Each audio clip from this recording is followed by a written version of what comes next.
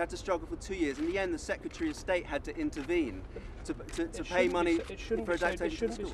No, it shouldn't. And there's a bias against it. And you're saying there's a bias for it. Well, at the moment, people don't get what they want. That's the problem, sir. You didn't get what you wanted. I didn't get what I wanted. We both had to fight. Yeah, so how are you going to fix it? How are you going to make it easier for children to get to mainstream schools? We're going to make it easier by making sure that statements are not provided by the local education authority, but provided by somebody separate.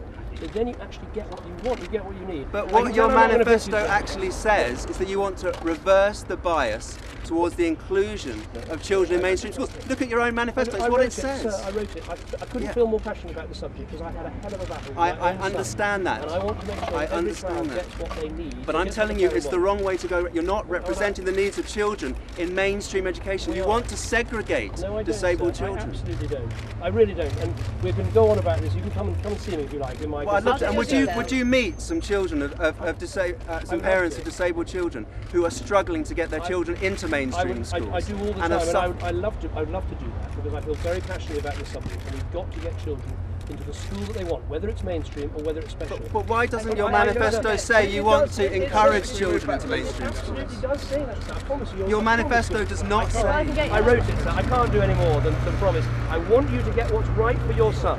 And I can tell you the battle I had with my son to get the education he needed.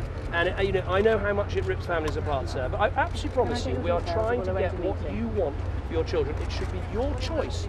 The moment the state has too much But what choice do I have if I have to battle for 2 years? You shouldn't have to battle. And you want to say you want to reverse the bias toward including children? Sir, the whole point is at the moment you don't get what you want because the state doesn't respond to what that is not the point. The point is there's a bias against the inclusion of children, not for, which is what your manifesto says there is. I went through it. No, you didn't. You didn't try and get your child into a mainstream school with respect. I did. Anyway, it was lovely to meet you. Nice to see you. Thanks very much. Thank you. Sir, I can get your details.